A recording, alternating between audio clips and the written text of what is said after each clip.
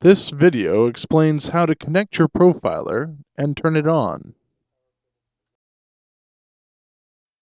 First, firmly insert the power adapter into a wall power outlet.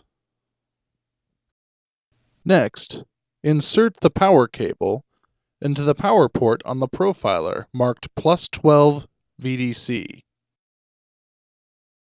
When using a MIDI cable with the profiler, make sure you align the 5 pins on the MIDI cable with the 5 holes on the MIDI connector.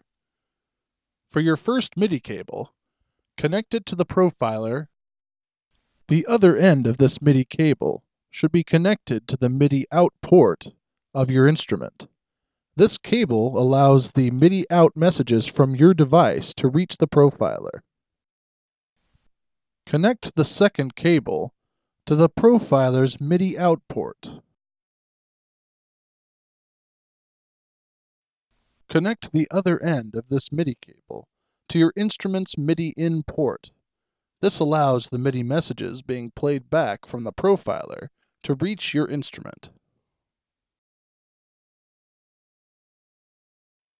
The MIDI through port is a copy of all the MIDI messages that are received in the MIDI in port on the profiler. Next, grab the USB that came with the profiler, remove the cap, and insert it into the connector marked USB. Although the profiler may work with most standard USB flash drives, the only drive that has been tested and approved is the device drive that came with the profiler. You are now ready to turn on the profiler.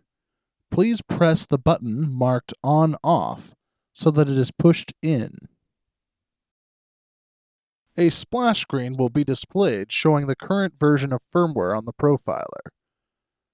Then, the main menu will be displayed. Your profiler is now ready to use. Please view the rest of the instructional videos for more information.